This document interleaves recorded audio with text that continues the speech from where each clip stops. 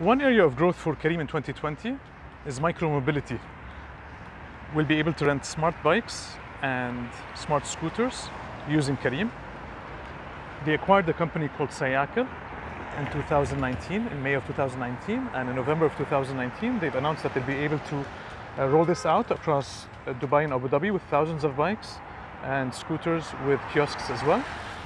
With the acquisition of Sayakal, they've been able to acquire the license, the entrepreneur who does this, the working model, the team who does this. So this is a way for them to quickly grow into this market. Micromobility for us is getting from place to place, like to work and meeting and so on in cities that support this.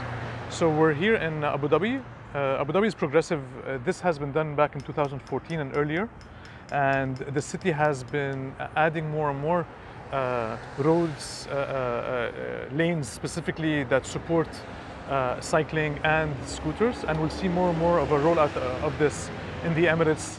So instead of owning our own bike and carrying it around with us, or owning our own scooter, we are renting those out wherever we find them.